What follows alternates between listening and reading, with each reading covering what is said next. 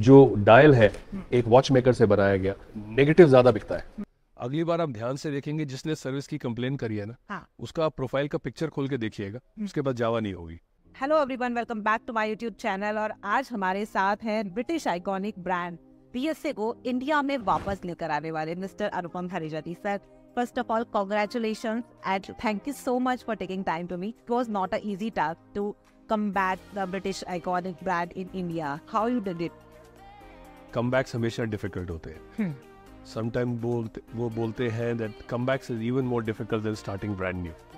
अगर आप एक नया घर बनाते हैं तो ग्रीन फील्ड है, आर्किटेक्ट आता है बना देता है, but to relaunch is like repairing a house with mains on, right, और repairing an aircraft while flying, right. और आप you know that making a legendary movie is very difficult. Like if you want to remake Sholay, it will be very difficult. So launching a bike like BSA, which is always loved by people, in their memory there is a BSA, which was a symbol of good time. जब नई launch करते हैं तो सबका ये होता है, अरे ये शोले पहली शोले की तरह नहीं है, इसलिए इस पर डबल मेहनत करनी पड़ती है, so that when people see it, उनके मुंह से पहले आह निकल जाए। That wow is the most important thing. After that wow, you need to make sure it lives up to the reputation. जिस reputation से ये बाइक उस टाइम बनाई गई थी, वही reputation ये सस्टेन करे। इसीलिए हमने इस पे इतनी मेहनत करी, इसके इंजन पे, इनका जो स्टाइल है। Both these things, it's not easy. It's very easy to make two round circles and a big engine, but to get way this engine has been morphed, all these things, these little detailing shows the passion.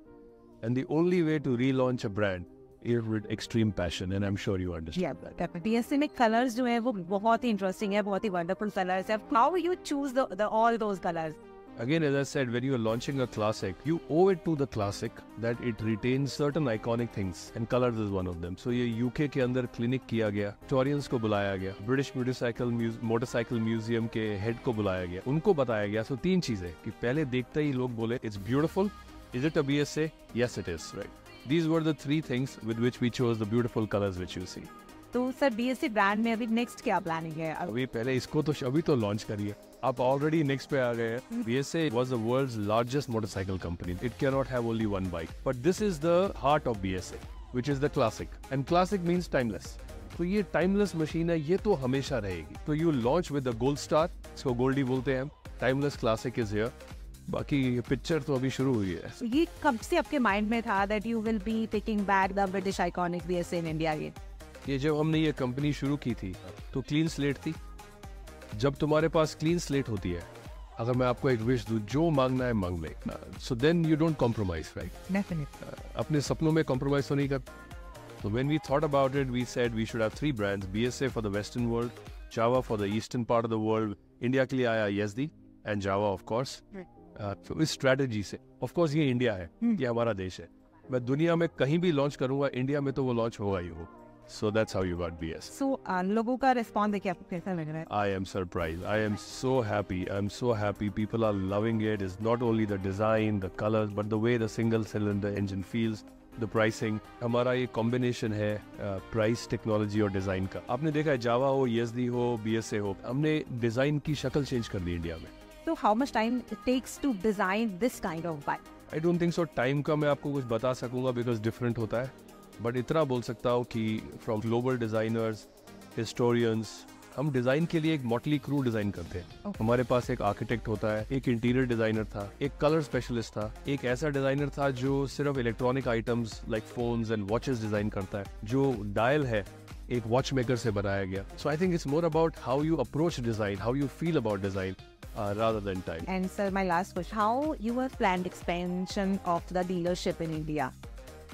देखिए, हमारे पास already around 600 है, and I would like to call Mayank Ghaziabad के अंदर, he is known to be the best dealer, and he is now expanding across the range. We have a stated objective to have main dealerships and JYCs, which we call Jawa YSD cafes.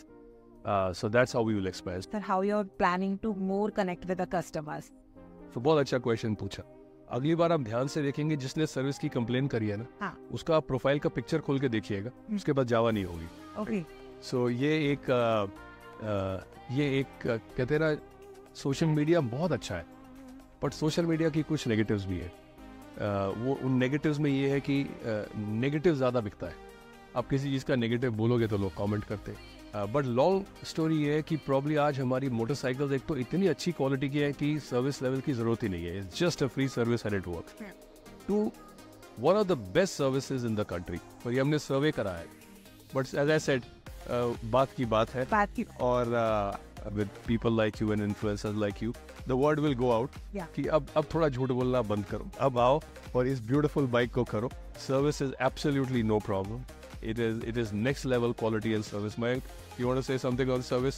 अभी जैसे हम लोगों ने discuss किया था, देख अभी company JYC खोल रही है, तो they are basically cafe farmer. Okay, सो उसके अंदर भी 3 years रहेगा. अभी 100 आई थिंक खुल चुके हैं. 100 खुल चुके हैं. We are planning more and more.